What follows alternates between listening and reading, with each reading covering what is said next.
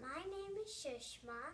My grade is second grade, and I'm doing a science project called What is Blood?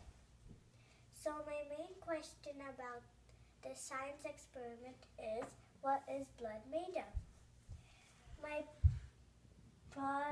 procedure is we use the empty bottle to make a version of our blood model. For plasma, we use the corn syrup over here. For red blood cells, we use cinnamon candies over here. For white blood cells, we use the lima beans here, these kind of big ones. For platelets, we use sprinkles, white sprinkles. And my hypothesis is this blood model experiment will help the kids to understand different components of blood and how it's functioning the human body. So what really happened is your blood is made up of liquid and solids.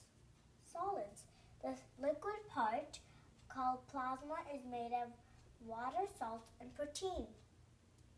Over half of your blood is plasma.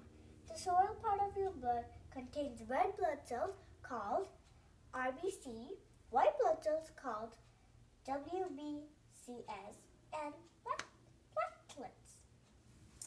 My materials to make this was a water bottle, a tiny one, lima beans again, corn syrup, which is over here, sprinkles, cinnamon candy. These are jelly beans. My conclusion for this is our model helps to see that blood is made up of liquid and solids. Also able to identify the bottle components such as RBC, WBC, and plasma. So, what is in your blood? In your blood, there's 55% of plasma and 1% of white blood cells and platelets, and 45% of red blood cells. The composition of blood: plasma is about 55, it's over here. Platelets less than 1, it's over here. Red blood cells about 45 over here.